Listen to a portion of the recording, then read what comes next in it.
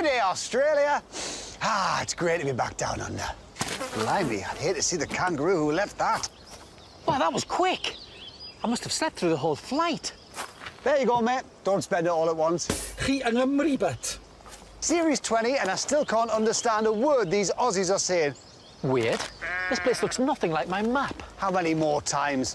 Australia is upside down. Of course it is. I am such an idiot. Isn't that right, Mr. Kangaroo?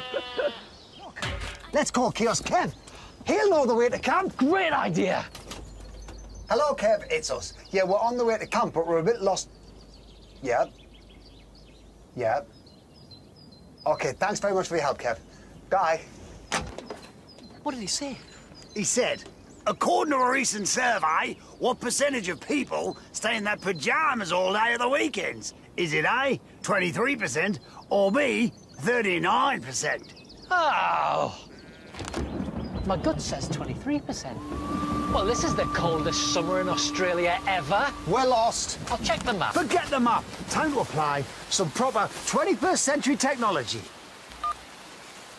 Can you tell us the way to camp from here? That's easy. See? Take the first left at Llanfair Pwll Gwyngyll go gerach wy'n drobo Llantysilio go go go. I'll just check the map again.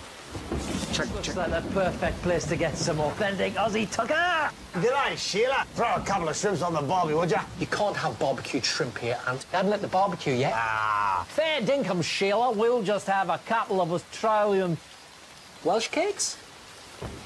Delicious. Where are you from? Sydney. Sydney, of course, so authentic. Sydney. They like your cakes.